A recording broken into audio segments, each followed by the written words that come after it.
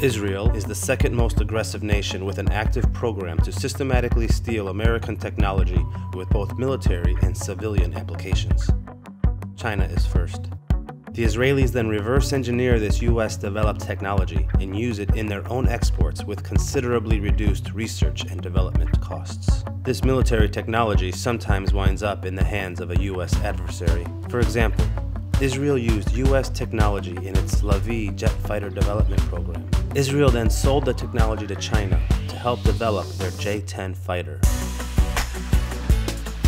A Defense Department report stated that Israel steals information and technology by exploiting the numerous co-production projects that it has with the Pentagon. Placing Israeli nationals in key industries is a technique utilized with great success. And it isn't just the criminals everyone knows about like Jonathan Pollard and Lawrence Franklin. There's this guy, and these two, and especially this company, and this one too. Another example of this is Israeli soldier turned arms dealer turned Hollywood producer Arnon Milchan, who arranged the illegal purchase of 800 Krytron triggers to use in the production of Israeli nuclear weapons. I remember at some point I had asked Arnon about that. Being friends, I was curious, but not in an accusatory way. I just wanted to know.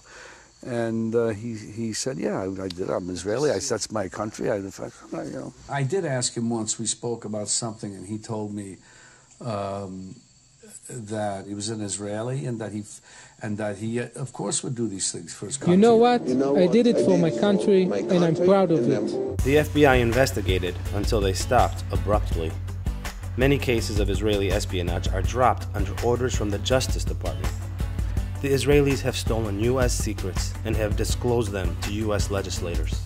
Then together with the Israel lobby, they have undermined U.S. democracy in favor of an Israel-first agenda. Dylan Williams, vice president of J Street, said the spying was one hell of a thank you note to American taxpayers for $3.8 billion of our money every year.